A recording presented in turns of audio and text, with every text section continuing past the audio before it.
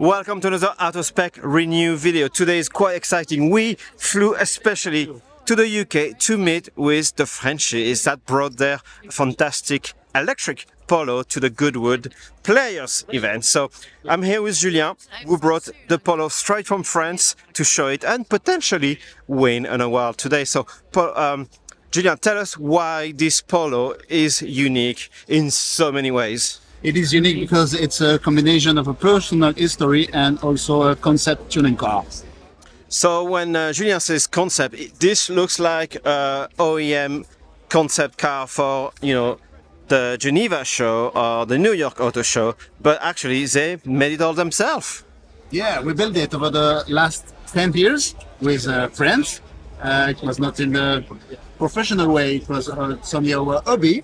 And we make it for fun and also as a tribute. Okay. So why do you start making a car for fun when it looks like it was $1 million concept car from Volkswagen? It is not so high. Just 999.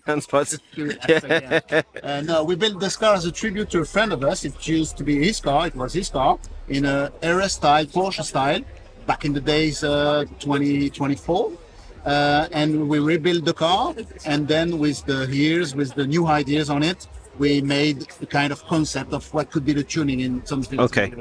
So the funny thing is the Polo, Volkswagen Polo was never distributed in America, so it's really a European, South Africa and Australia car, but it's in many ways it's just a smaller Golf. Yeah.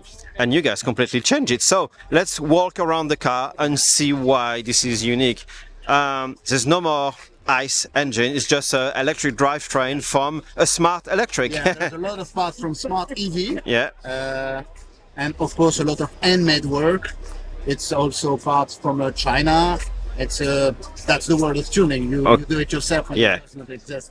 So a lot of Volkswagen parts, a lot of Porsche parts, and a custom one-off battery pack fitting the Smart electric, like Smart ForTwo electric car. So let's walk around. There's no part that seems to be original. For instance, the wing is actually bigger because it's taking parts of the what used to be the hood. One front bonnet, yeah. Okay, to look at the Porsche style, and when it's open from here, you still have the line of the car, and you don't see the back parts of engine or stuff like that.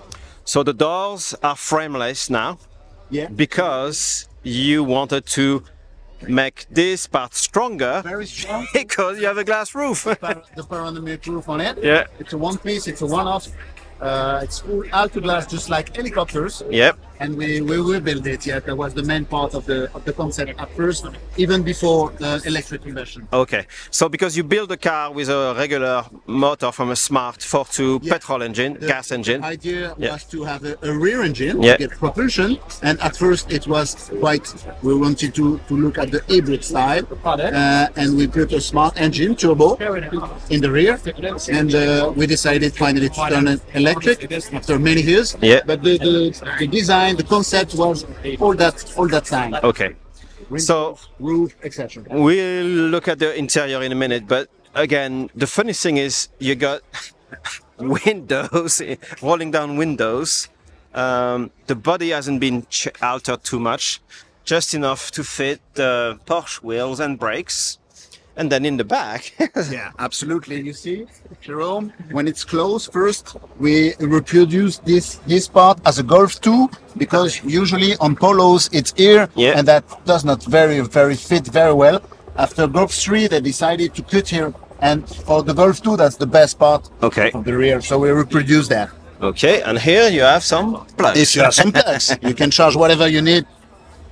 It's not to recharge, it's just to charge. Yeah.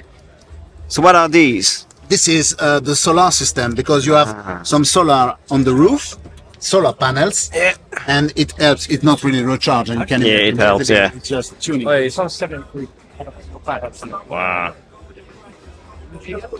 This is the main battery. Lead is the company in China who built for us the main. And on the other side you have the 12-volt classic battery, also from lead. It's also both in this company. It's a gel battery, you know, for boats. Okay. Yeah. All right. And this side is the same. Of course, you've got the the charge plug in the original from Porsche. gas. Yeah. This is for Porsche 911. That's funny, yeah.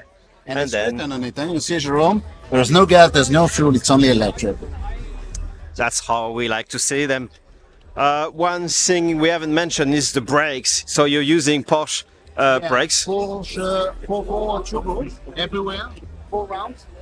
And we also simulate a kind of efficiency system where maybe in the future you can imagine you recuperate the energy of the brake, maybe to recharge the... Yeah, so regen system already. It's simulated, yeah. It's tuning. Yeah. Forget about it, please, guys. And the brakes. If I can introduce you to my friend Laurent, you know the tribute. Yeah. Laurent is this guy. Oh, that's us. Oh, yeah. So the funny thing about the brakes, you guys were telling me you can still use the brakes because instead of pads, you actually have like remote. Yeah, but you're not using friction pads. You have something in between the pads. Yes, and there the is brake, kind yeah. of like a gum material, so not Okay. just like maybe on your bike. Yeah. And you don't really need to. So you can actually brake, but don't wear out the paint on the brakes. It's also a very strong paint on it. Yeah. Very hot in the oven. Oh, powder coated. Yeah. It's not a classic paint. All right. So let's jump inside now. Yeah. Sir. All right. Why do we have a remote control? We have a remote control because one day we went in Art and Elegance in Chantilly, and we had the opportunity to see for the first time the Maybach 6, the red one. Yeah. And talked with the guy of the company Maybach, and he was driving the car, the concept like that, and we absolutely fell in love with the idea, and we decided if it was possible for us to turn electric, to put that idea in the project, and we succeed about it. And it's a fully custom remote control too. You can control windows, you can control lights, you can control quite everything, air suspension, and also the motor to go forward or backward. For the moment, we cannot turn. Steer, yeah. All right. So 100 kilowatt, 200 kilometers, so about 120 miles range, and a 400 volt system, so quite something. Because the funny thing is, you managed to do this. You started this project over 10 years ago, and the electric system was in the car 7 years ago, way before anyone else was doing conversions. Yeah. So at that moment, we were not absolutely specialists of that. We take advices from many guys. We were just beginners. So maybe if we had to reproduce it nowadays, would be completely different. Yeah, but you did a fantastic job. Now going back into the interior, you got custom everything. So a dashboard is loosely based on a Porsche, Porsche Boxster or 996 dashboard. The steering wheel is from a later Porsche. Is it a 997? It's a 997, yes, I guess, with PDK. Yes. So quite new. The funny thing is, there's only one pedal. Why is there only one pedal? It's only for the brake. We had the idea at first to put gnome inside. Maybe back in the days it would be too much for the visitors. Okay. So we decided to put only one and keep the story of the 4 red disc. Keep also the classic engine head. So this only pedal is for visitors in reality, is for show. And it's funny to imagine that the power now is just from out of the car. Remote or steering wheel. Steering wheel, yeah. All right. And we still have seats in the back. So first of all, the front seat are also from a Porsche. Yeah, it's for Porsche. Porsche, and we completely built this part to make a concept style from here. Nice. In the middle. And the attention to detail is incredible. Yeah. This looks like a finished product, like an OEM car. Yeah. So I can charge my phone just here. Nice. And back in the days, it was very surprising for the visitors to imagine that the telephone can be inducted, recharged, and now it's current. But back in the days, it was a funny thing. What about these harnesses?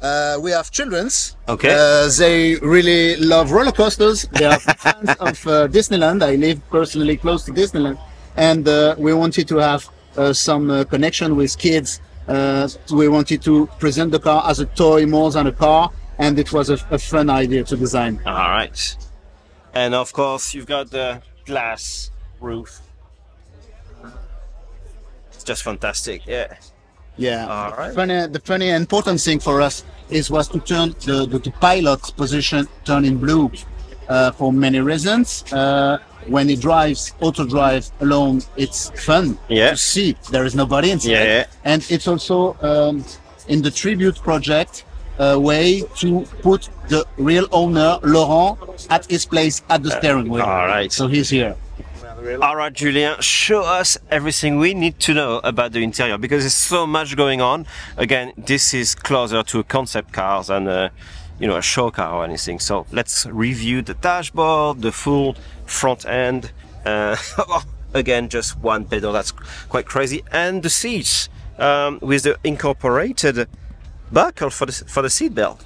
Yeah, from here. And we simulated the Wi-Fi disponible only when you sit belt. Ah, nice. All right, so the steering wheel again is from a Porsche, and you accelerate with those buttons. Plus is forward, less is backward. You have to keep your finger on it to really work. But in reality, it's with the remote. We do use the very often. Okay. All right. So now the dashboard. The dashboard is a personal and part of the tribute of the car, because you've seen on this screen, this is the road between my house and my best friend's house. This road we made it hundreds of times to create the car. We also simulated the regenerating system, the solar system, and the speed legal limits. Because with a classic car, a new electric city car, you don't need to go very fast. So we only decided to have the speed for the city, the road limit, and the legal speed. You cannot go faster than that. Okay, all right. And you've got your state of charge. Yeah. You got the solar panel with the Porsche-like logo. The many apps we can use in the car. Yeah, including the HP app. For reality augmented around the car. And the speedo is only digital. All right, you got the Porsche key. From here you have a little printer. You see? Oh yeah. And we can maybe in a future be recognizing by your face or maybe your Bluetooth of the phone, and the car should recognize who is inside and print the name of the friend seated inside the car. Nice. All right, so and then you get your iPad for the center dash. You can hear this blue line over here simulating the two different areas. Blue is the pilot universe and gray is the other passengers universe. We simulated the friend Laurent is here in this car even when the car is empty. Nice. That's why it's blue. In our ideas, we decided to cut from here to get this part close to Porsche MK2 because it's much more beautiful rather than Golf 3 or classic Polo going from here.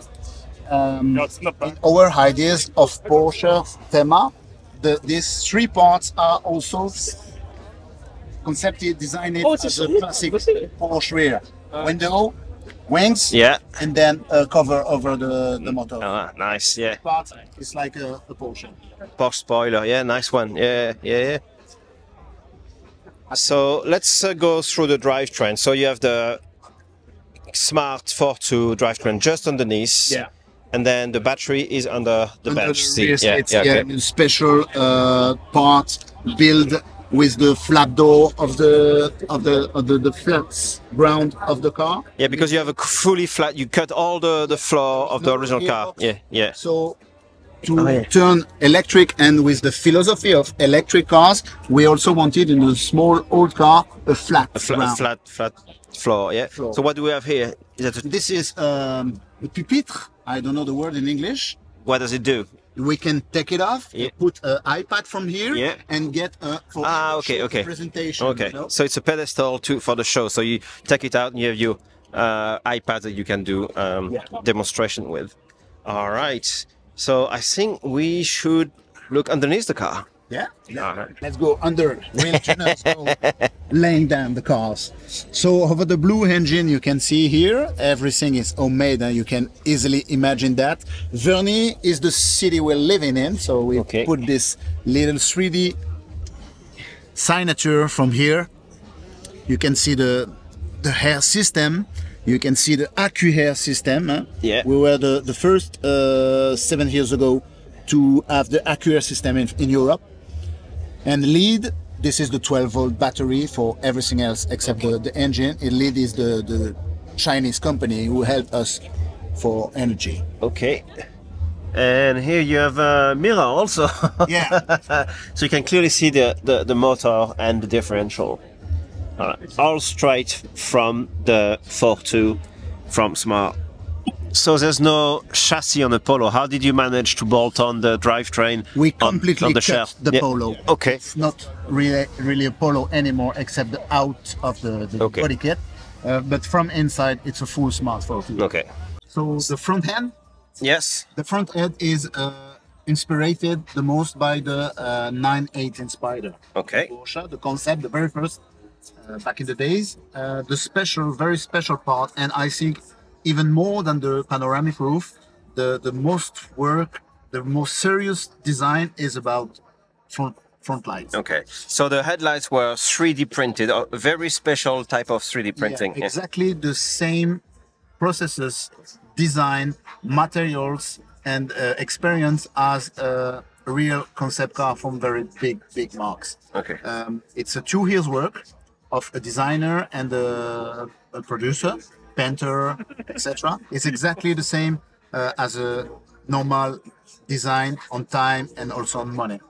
There is no electric system, we made it, but the design is real same as a real concept car. I don't know if a real concept car exists. you know the difference, but it's the same processes. It's inspired by Mission E.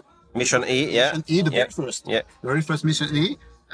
And the design we try to put on this facelift is a modern city Porsche. Yes. Yeah. So if Porsche had made a city car, they would have made something like this, yeah. Yeah, and in our journal, in our must-have, we decided to create a rear engine car with a style Porsche, with a front bonnet, with front Porsche bumpers.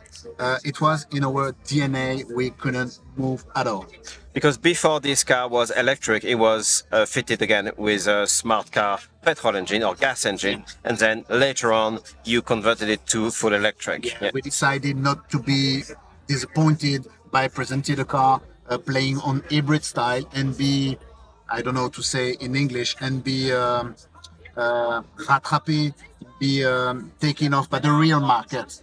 And we decided to turn electric. Maybe it will cost a lot of money, maybe it will cost us a lot of time, but we decided to put it directly electric. So speaking of time, how long did it take to fully modify the Polo? It's a 10 years work. Yeah, well, you can tell, yeah. We have 10 friends, 10 years work. Everyone in the group has his own specialty, his own job. Of course, a lot of them are working in car industry. Helps for saddlers, for carbon parts, for electric, for suspension, but we do it as a hobby, not as a professional way, and it's a 10 years work. The very last 2 years were very intense, but at least from started in 2010 and ended in 2019. So that's the thing we may have not mentioned. This car was fully finished 5 years ago in 2019, and then obviously things happened in 2019, so you couldn't really show it to the world. And now you bring this to events around the world, so congratulations, yeah. Thank you very much, Jerome. In our mind, we wanted to make the European tour of big events like Players, like Bodensee in Germany, like Torino in Italy, like VW Days in France. We wanted to make this tour over the years 29 or 20. Unfortunately, it takes more time, and we do now 1 year a show on our program. Okay, fantastic. So you're still doing it, maybe at a lower pace, but you're still doing it. That's fantastic. Yeah. And earlier I was talking to you guys, and I was saying you guys should bring this in America, show it to the SEMA show or other event such as Ranchworks in Orlando, in Florida. So I would love to see this in America. We need to show this to the world, but we also need to show that even a smaller car can be converted to electric and made fully fun and exciting. I would love to drive this today. Obviously, we are at a static show, so we cannot really move it, but it must be quite exciting. And congratulations for making this, again, this project 10 years ago. Merci beaucoup. Yeah.